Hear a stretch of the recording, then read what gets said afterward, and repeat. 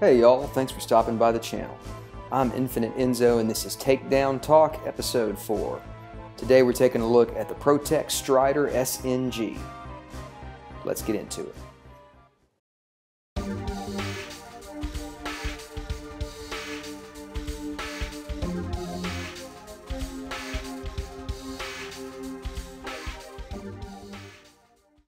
Why the ProTech Strider SNG? Well, for starters, it's an awesome looking blade. Second, it's also very functional. And third, it takes the best of both worlds, merging Strider's iconic design and ProTech's peerless level of quality. The Strider pattern, though not the most ergonomic or comfortable, has been a long-time favorite of mine, and it was my first real grail. ProTech's finely crafted aluminum handle scales are knurled and grippy, providing excellent traction in hand and acting as a close analog to Strider's famous gunner grips. And thanks to the way the handle widens toward the butt end, it won't easily break from a tight hold. Both scales fit together flush, providing a feeling in hand similar to that of an integral knife. Since this is an automatic, the scales are basically identical in form. The edges are nicely beveled, but because of the blocky design, this can be an uncomfortable knife to use for long-term cutting. The 154 cm blade features a low-shouldered saber grind, so it's not the sliciest option, but it still cuts pretty well, and it can more readily handle abusive jobs. 154 cm is one of the best ingot steels available, and while it's not a super steel, it is well balanced with solid edge retention, toughness, and stainlessness. I like a finger choil on my knives, and this one is up there with the best. On the downside, since this is coupled with a large sharpening choil too, space for the actual cutting edge is lost when you compare it to the full length of the blade. Since this is an automatic, deployment is triggered with a button that also serves as a lock. The blade fires out forcefully on a large pivot and is held in the open position by the shaft of the button itself. If you're concerned about firing it, the knife can be deployed slowly by holding the blade with your offhand as the button is pressed. Closing the knife one-handed isn't too difficult, as the resistance isn't overwhelming. There is also a safety next to the button which prevents it from being pressed in either the closed or the open position. Unfortunately, I can't show you the lockup because of the nature of the button lock, but trust me when I say that the lock feels very robust and would be a good option if you're looking for a high-strength lock. The pocket clip is a simple bent piece of titanium, and as I understand it, it comes straight from Strider. Despite its diminutive appearance, it works really well and it ranks high among my favorite clips. Retention's very good. This knife won't leave your pocket unless you want it to, and yet it's easy to remove it when you need to use it, and it slides back into the pocket with little effort. The design is clearly from Strider, but it's been adapted to the automatic format by ProTech. ProTech has some of the best fit and finish that I've ever experienced, and I would urge you to handle one of their models in person, especially if you haven't checked out an auto before. They have many other collaborations with other designers, and they offer dressier pieces as well.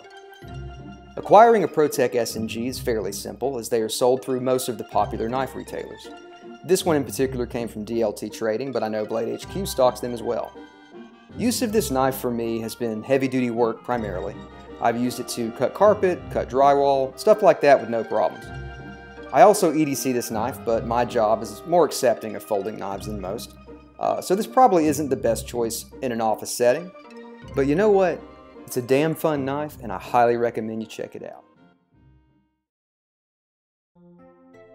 Alright y'all, disassembly of the ProTech Strider SNG. Now if you don't think this knife is cool, you don't know what cool is. I just got to be honest with you. This is a really fun knife, very well made. ProTech's fit and finish and attention to detail, in my experience, has been second to none. This knife's really pleasing to work on, and it's really pleasing to use. I'm a big fan of the knurled aluminum scales. I think they did a great job with them. And the saber ground blade, well, arguably not the most useful blade grind. In terms of its stock thickness, it thickens up very quickly, so it's not the sliciest blade grind in the world, but it can handle abuse.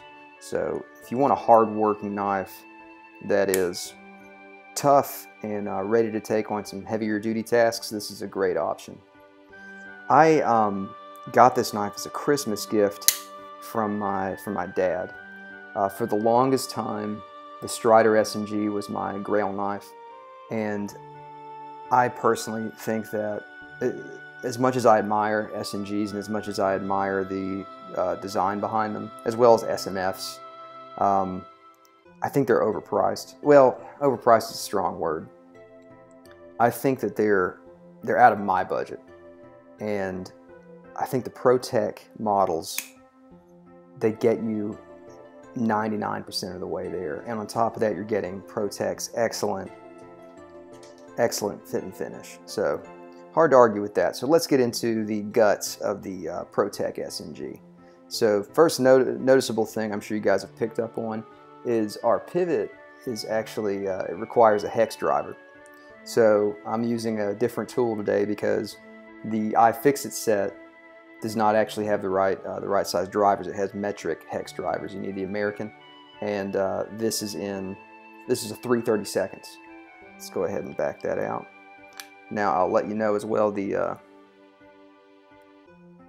body screws are all Torx. So this is the only one that you need to deal with that is not a typical size. So I think these are T8s on the body. So let me get my T8 here. All right.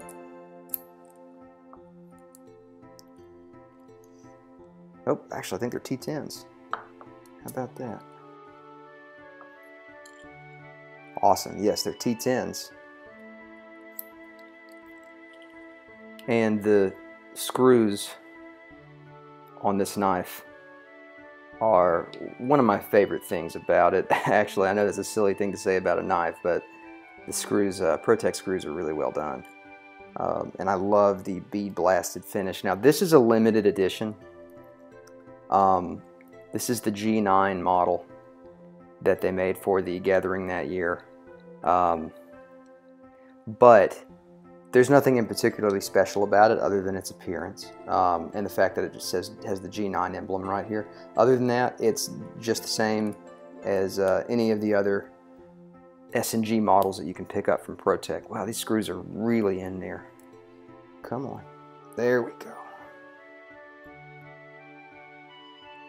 All right.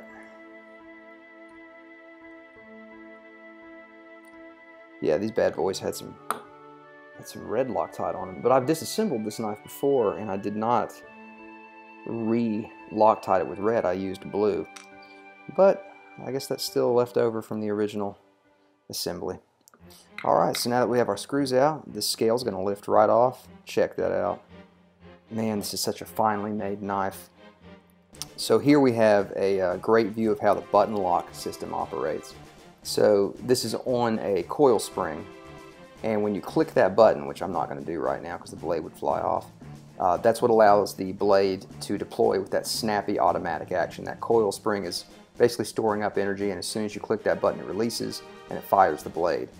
The button doubles as a lock, so when the blade is in the open position, the button itself is locked up right here in this circular depression, so it's holding the blade open. So when you want to close it, you press the button down again and close the blade. It's a very straightforward design. I think people are afraid to disassemble automatics, and these are actually quite easy to work on. They are not difficult to work on. Alright, so let me see here. I want to see about removing that button, but I think first we need to get the blade out. You know what we're going to do before we do anything else, and this is what I should have done from the start, is you should do this with the blade deployed. There we go. And now let's take this off. And now the tension's not as strong on that spring. So yeah, you can see this right here is our safety, and the assembly for that's back here. The first time I disassembled this knife, I had to do that because the safety had come loose. It's a simple tightening of this screw right here, and that tightens the safety back up. I'm not going to be disassembling that because there's really no need to. It's not something that requires maintenance. But just so you guys know how it works, if your safety ever loosens up on these, which you don't need to use the safety, in my opinion, this knife's not going to fire in your pocket. And if it does, the seam of your pocket will stop the blade from going anywhere. And once that spring has been opened, it doesn't, the energy is let out. It doesn't maintain that energy. So if the knife were to fire in your pocket, the energy would be let out, you'd pull the knife out, and it would very slowly kind of open up, but it wouldn't like extend like a, it would be very slow. So I don't recommend keeping the safety on, but you know, if you're around kids or something that might be around your knives, it's a good idea. Anyway, that can be tightened up with this simple Phillips head screw right here. All right, here we go. See, everything comes out much easier now. That was silly of me to not deploy the knife before I took it apart. So here's our button lock and our deployment button, our double, I guess the lock technically is right here. This is the deployment button up top. Good look at that. So I'll sit that over here near the pivot. Here's our coil spring. You can see how tightly wound this guy is. You can get replacement coil springs fairly easily. There's some websites online that stock these parts. I just want to make sure you're getting the right one for your model, but I'm not sure how standardized these are across ProTech's line. I would imagine they'd be pretty standard though. So we'll set that right here. You can replace these parts too with other, like mother of pearl inlaid buttons, things like that. There's a lot of customization you can do to these automatics. So I'm going to take this spring out. This goes with our button. And that's pretty much it, guys. You see there's no washers. Everything just functions automatically inside of the knife. Because of that action, you don't really have a need for washers. Oop, I forgot about our pocket clip, guys. Let me get that off. So the pocket clips are titanium, and as I understand it, they come directly from Strider. So ProTech, obviously the design is from Strider, but the pocket clips as well are directly from Strider. ProTech assembles everything else themselves. Now does that pivot come out? That's not wanting to come out. I'm not going to force it out. Yeah, it's not wanting to come out at all. Give it one more little push. Nope.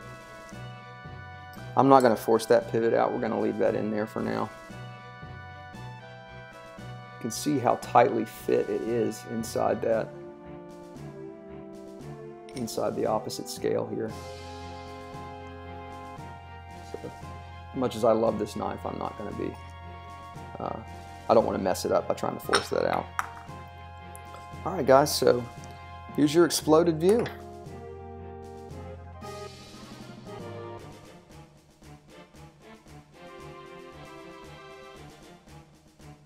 Alright guys, so let's go ahead and get these parts cataloged here. We've got our 154 cm blade. 154 cm is an ingot steel, and it's older, but it's still an excellent steel. It holds a decent edge for a decent amount of time. It takes an edge very nicely, a very fine, sticky edge. We have our aluminum scales. Look at all that milling on the inside. It's so well done. Obviously knurled on this side. There's a little marker there for the G9 limited edition. Again, no real big differences. It's just you get this emblem and the knurling, but I'm pretty sure you can get the knurling on other models too. And the color and all that is for the G9 in particular, but you can get very similar ProTech SNGs. So our safety side, and we have 3 body screws, pocket clip screw, the titanium clip from Strider, our button lock, our spring for the button lock, pivot screw, and our coil spring. So let's go ahead and get this guy cleaned up. And as always, I am using regular old soap and water. One thing you'll notice on this blade is that the blade stops are mounted directly to the blade. You see that on Strider's knives, you see that on Hinderers. I'm a big fan of that. I mean, it's a good implementation. It's kind of confusing sometimes though, because you think, oh, it's got thumb studs. Nope. Those are not thumb studs. I suppose you could try to use them as such, but I don't think they work very well in that regard. Get our coil spring cleaned up just a little bit here, and I'll go ahead and clean the button up a bit too. You can get aftermarket buttons made out of mother of pearl and things like that. It's pretty cool.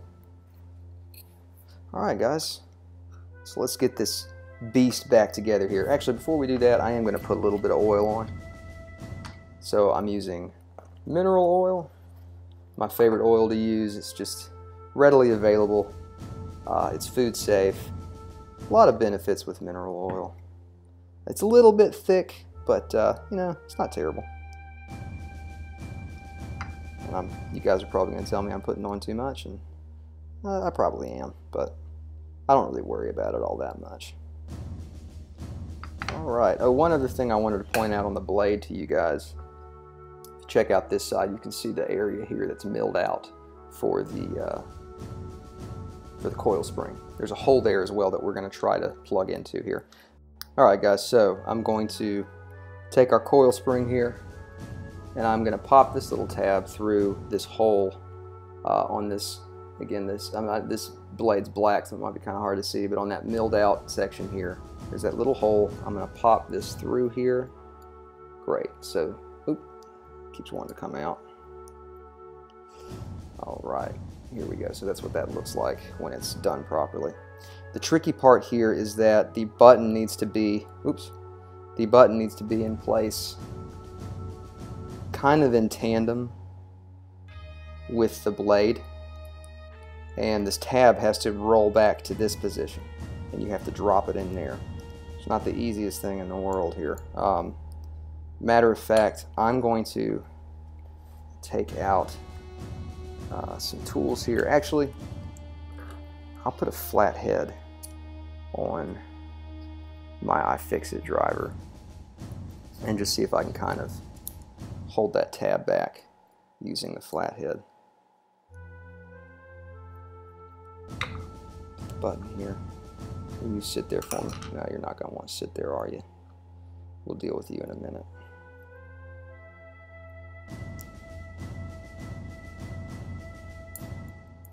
Alright, let's try it like this.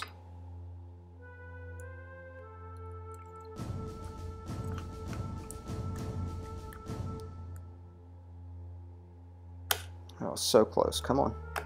There we go. Okay. So now the trick is, oh, it fell out. Let's get the spring in place. All right, so we've got the spring in place. We've got the button in place. We just need to get the tab for the coil spring in place. All right, that's in place. Now everything just needs to, bingo, we got it, guys. So that is it. Everything is in place now. So I'm going to carefully drop this scale on top here. Beautiful. First up, we'll, before we continue, okay, I'm going to put a little bit of Loctite on the pivot.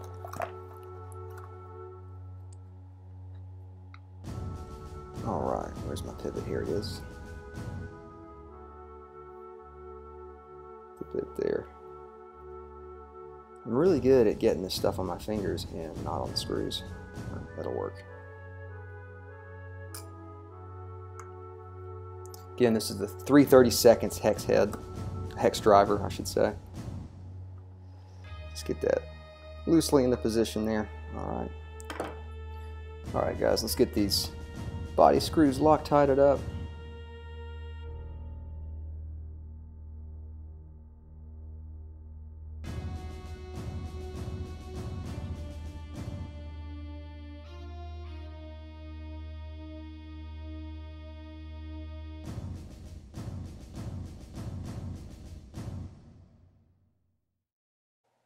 Alright guys, so we have our body screws in place. Let's have a look at the, might have heard my dog shaking over there. Let's have a look at the fit. Everything's looking good. One thing I will say with these autos in particular, when you put those scales back on, you want to be sure you're really pressed down good on the pivot area. Got a little bit of blade play, so let's get that out here. Tighten it up here. Still a little bit of play.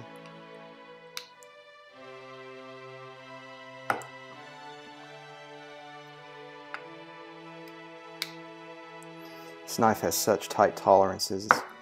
And Protec's work, it's, all right, no play. Let me back that off a touch. Protec's work is just so, everything is so dialed in.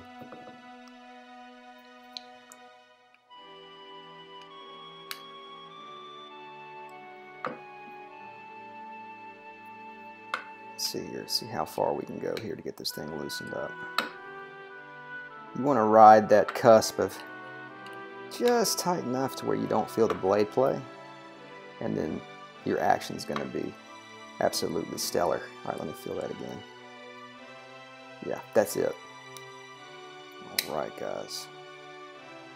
Oh, yeah. A little bit of play.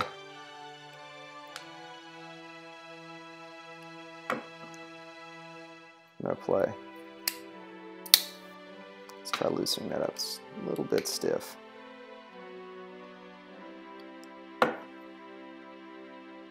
No play. Oops.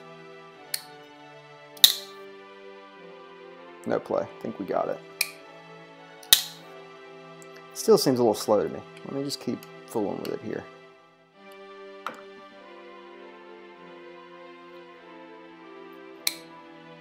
There we go. Nice and snappy. I like it. Perfect. All right. Yeah, guys, I highly recommend ProTech. They're not, they're not much more expensive than a regular old manual knife, but they're extraordinarily well made. This guy's lockup is fantastic. No vertical play, no side to side. When you get it set up, it's perfect. All right, guys, let's get the pocket clip back on. That's all we have left here. Get a little bit of Loctite here. I'm just going to pick it up off the side of the spout here, actually. And let's get our... So this has that little tongue. Kind of an odd design, but that tongue simply drops into the back there. One thing that I will point out that's nice is the smoothed area, the smoothed over area of the scale that allows for the pocket clip to slide in easily. Come on, here we go. Get the pocket clip aligned here. All right. Such a tough looking knife, man. This is absolutely one of my favorites in my collection, just because of how badly I wanted a Strider and how impressed I am with ProTech's attention to detail, their designs and their machining work is just superb. So you can nudge that. One issue with this pocket clip design is that it's just the one screw in the tongue. So can be a little loosey-goosey on that pocket clip sometimes. I think that looks pretty good.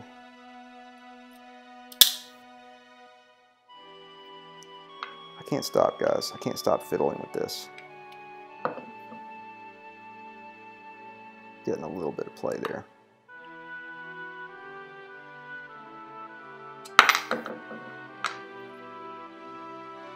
I think that's good. Perfect. There we go. No play. All right, guys. Thank you all for stopping by. I hope that was helpful to you. I hope you enjoyed it. It's glad to have y'all watching. I appreciate it. So y'all be well. Take care of yourselves. And this has been Takedown Talk, and I'll see y'all next time.